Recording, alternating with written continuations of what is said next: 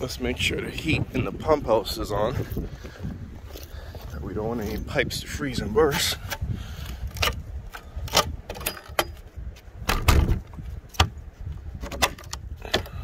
Yep, the heat's still on. And that's good.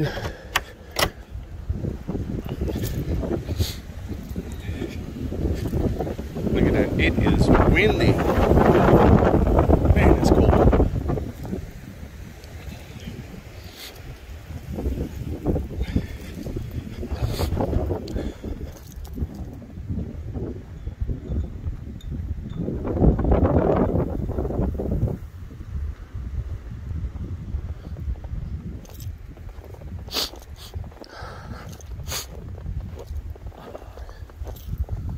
Something was walking back here.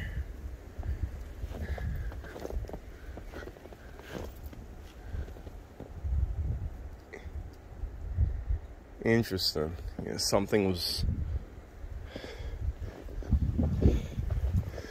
I would guess that it was a cat, but those are a little big. Anyway, that's the old store across the street. That's the old abandoned store. But what you do is, if you got propane heat, you I'm gonna build an actual enclosure for this thing. Hopefully the regulator isn't frozen. Anyway, you turn on your tank if you got propane. If you got natural gas and you have a valve outside, you turn that on.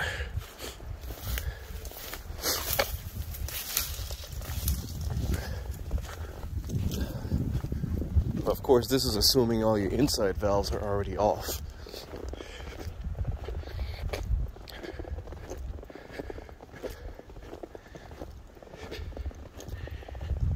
I don't know if you can see the smoke coming out of the chimney and the wood stove. We have four fireplaces and one wood stove, and right now we're burning the wood stove and one of the fireplaces, and it is hot in there.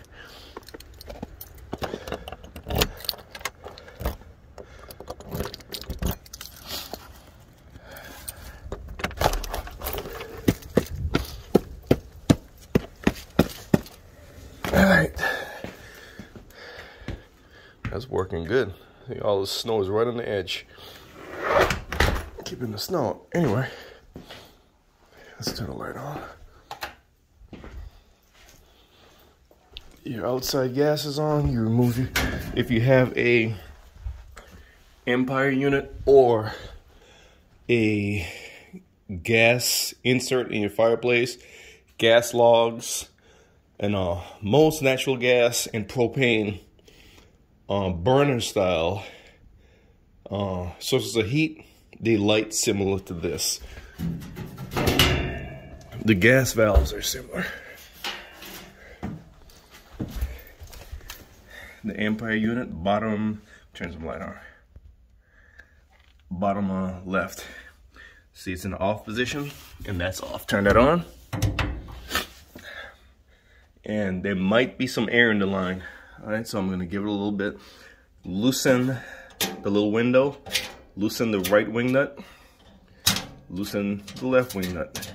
And swing the little door. Don't take the nuts off. Swing the door like that.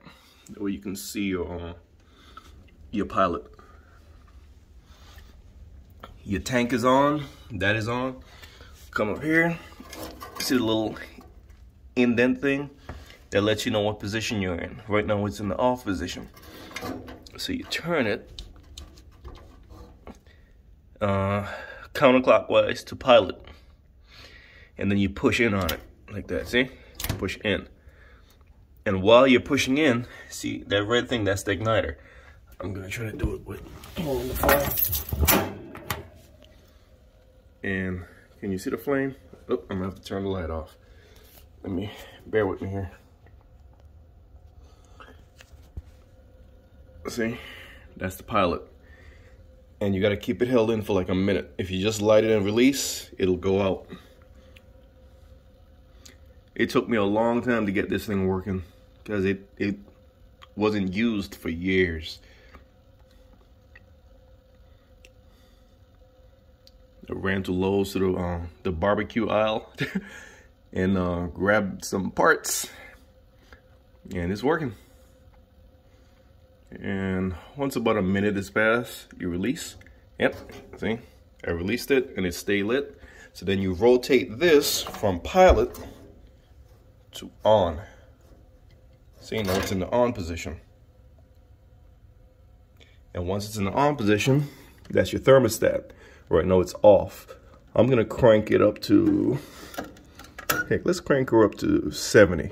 It's right at 70. That's a lot of heat, but I got it right at 70. I don't know if you can see. So what's gonna happen now is the burner's, let's stick my finger up here. The burner is back there. Eventually, you're gonna see a nice horizontal blue flame pop up. Basically, the thermostat is telling the gas valve, hey, let's send some gas in. Oh, there we go. See? You got that nice blue flame. That's what you want. All right, now you close this. You don't leave the window open. Close that. Tighten the wing nut. All right. And once this whole unit, the rusty looking stuff, that will heat up. That's where the flame is enclosed. There's a thermostat right there. It senses the heat. This is the fan control, the blower control. That's the blower right there. Eventually, once it gets up to temp, that will kick on. And it blows air out here, but with the cover on, it almost creates a positive pressure within the unit, and hot air streams out of these vents and the top. Even without the blower on, you get a nice radiant heat out the top. But with the blower going and the cover on, it's almost like it pressurizes this area, and the hot air streams out of it. Don't put anything on top here. The whole thing, even the cover, this whole unit gets hot. So let's get the cover on. Let's see if I could do it with one hand. Yeah, look at that. Just let it sit on the hooks on the top and push the bottom in, and it's on. Yep, nice heat coming out of there. Eventually the blower will kick on, and I wish I had like a thermometer or something. That's what I'm gonna do. I'm gonna get a wall-mounted thermometer, and I'll put it on the far wall over there. Yeah, really the wind blew this open. We need to, yeah, see the wind blew some of the insulation.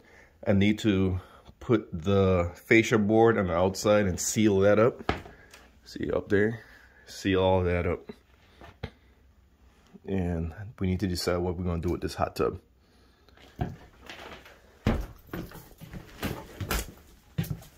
See, it's I'm guessing it's a 4-person hot tub. If it is a 4-person hot tub, I mean, it must be a special type of four-person, because you're gonna be kind of intimate in that thing. You're gonna be right up against each other. But I digress. It is cold in there. Let's turn this light off, close this door, and keep the heat in here. This is a little cabinet thing. We drove to Maryland to pick this up. My wife insisted that we have it. It's an old school metal enclosure. The countertop is presswood, I think, and it's a porcelain painted iron sink. And I hooked it up to the plumbing. I got that work because in the years past, the pipes froze and burst, so cut out the bad sections and replaced it. That's the old little mini heater. That thing, believe it or not, it works. It leaked, but what I did, I took the gasket out, flipped it, put it back in, no more leaks. And you see I have to disconnect it. I made it with a quick disconnect so that when the temperature starts to drop, I could just unscrew and lift it off, because you don't want any water in the line unless your lines are wrapped with the heat tape, because it'll freeze and burst your pipes. Of course, I have to upgrade the faucet because the old one wasn't working.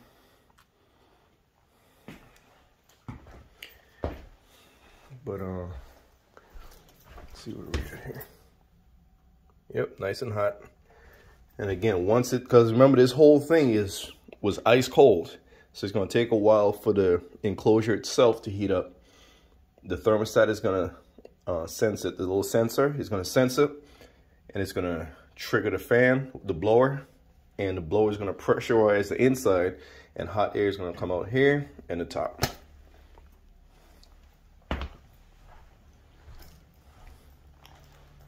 I did these hardwood floors last winter. It was freezing.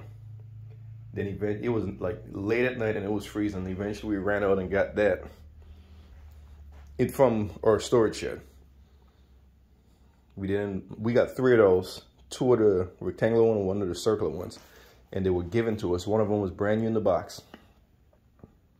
We've been blessed. And to all the people at Lookout, we appreciate it. Please believe it. All right, what I'm going to do is go on the other side and check on some things. But I just wanted to show you, see the wind just blew it open again. I just wanted to show you how to light your Empire natural gas or propane heater.